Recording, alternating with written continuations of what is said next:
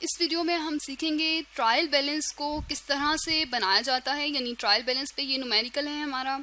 Trial balance का हम लोग सबसे पहले फॉर्मेट देख लेते हैं।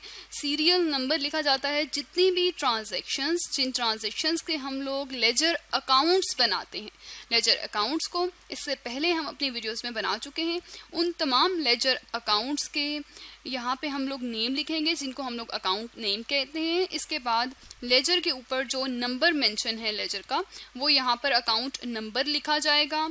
इसके बाद अगर जो अकाउंट है, जैसे कैश अकाउंट है, अगर उसका जो अमाउंट है नेट, वो अगर उसका बैलेंस डेबिट बैलेंस है तो डेबिट साइड पर लिखा जाएगा। अगर क्रेडिट बैलेंस है तो वो क्रेडिट साइड पर ट्रायल बैलेंस के लिखा जाएगा।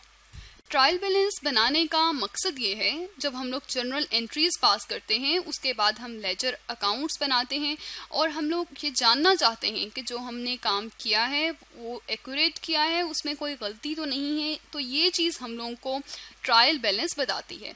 अगर डेबिट अमाउंट तमाम जो टोटल आए डेबिट का वो क्रेडिट के टोटल के बराबर हो जाए ट्रायल बैलेंस में, तो इसका मतलब ये है कि हमने जो जर्नल एंट्रीज की हैं और जो हमने लेजर अकाउंट्स बनाए हैं उसके डेबिट साइड पर सेम अमाउंट हमने रिकॉर्ड की हैं जो कि हमने क्रेडिट साइड पर रिकॉर्ड की हैं। यानी ये एक्यूरेसी जानने के लिए बनाया जाता है। किसकी एक्यूरेसी जानने के लिए बनाया जाता है? हमारे लेजर अकाउंट्स की और जर्नल एंट्रीज की। तो लेजर अकाउंट्स में हम लोग पहले देखते हैं, ये हमने कैश अकाउंट बनाया हुआ है। अब कैश अकाउंट का जो बैलेंस कैरी डाउन यहाँ पर आया है वो है 51,800। ये बैलेंस जो कैरी डाउन आया है ये डेबिट साइड के ज़्यादा होने की वजह से है, इसलिए इसको डेबिट बैलेंस कैश का कहा जाएगा। जब कैश का डेबिट बैलेंस कहा जाएगा तो इसे जो 1 सितंबर को हमने ट्रांसफ़र करना होगा तो हम लोग डेबिट साइड पर बैलेंस ब्रॉट डाउन के नाम से ट्रांसफ़र करेंगे। अब इस बैलेंस को हम 51,800 को हम कैश अकाउंट के सामने डेबिट के कॉलम में लिखेंगे। यहाँ पर हम देख सकते हैं हमने सीरियल नंबर लिखा, अकाउंट नेम में कैश अकाउंट, अकाउंट नंबर 1 और डेबिट में हमने 51,800 लिख दिया। इसके बाद है फर्नीचर अकाउंट। फर्नीचर अकाउंट का जो बैलेंस ब्रॉट डाउन यानी डेबिट बैलेंस है वो है 40,000 और ये फर्नीचर अकाउंट का नंबर यहाँ दिया हुआ है जो कि है नंबर 2। तो हम यहाँ पर सीरियल नंबर लिखेंगे 2। सीरियल नंबर है, सीक्वेंस का जो हम नंबर दे रहे हैं वो, और अकाउंट का नंबर भी यहाँ पर है 2।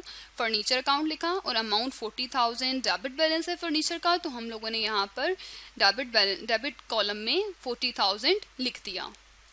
बिल्कुल इसी तरह हमने बिल्डिंग अकाउंट को भी लिखा, ये भी डेबिट बैलेंस है और ये हमने 2 लाख यहाँ पे डेबिट कॉलम में लिखा। हम कैपिटल अकाउंट को देख लेते हैं क्योंकि कैपिटल अकाउंट का बैलेंस जो है ये क्रेडिट बैलेंस है। ये है हमारे पास कैपिटल अकाउंट।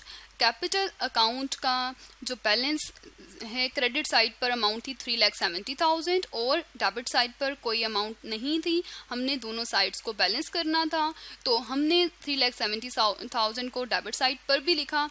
और अब ये बैलेंस जो है वो क्रेडिट साइड के ज़्यादा होने की वजह से है, इसलिए ये कैपिटल अकाउंट का क्रेडिट बैलेंस कहलाएगा।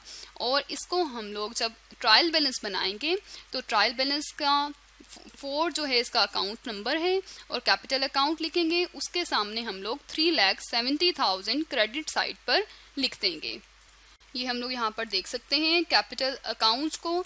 Capital account serial number 4, account names में कैपिटल अकाउंट, अकाउंट नंबर 4 और इसके बाद ये अमाउंट क्रेडिट बैलेंस है तो हम क्रेडिट साइड पर 3,70,000 लिख देंगे।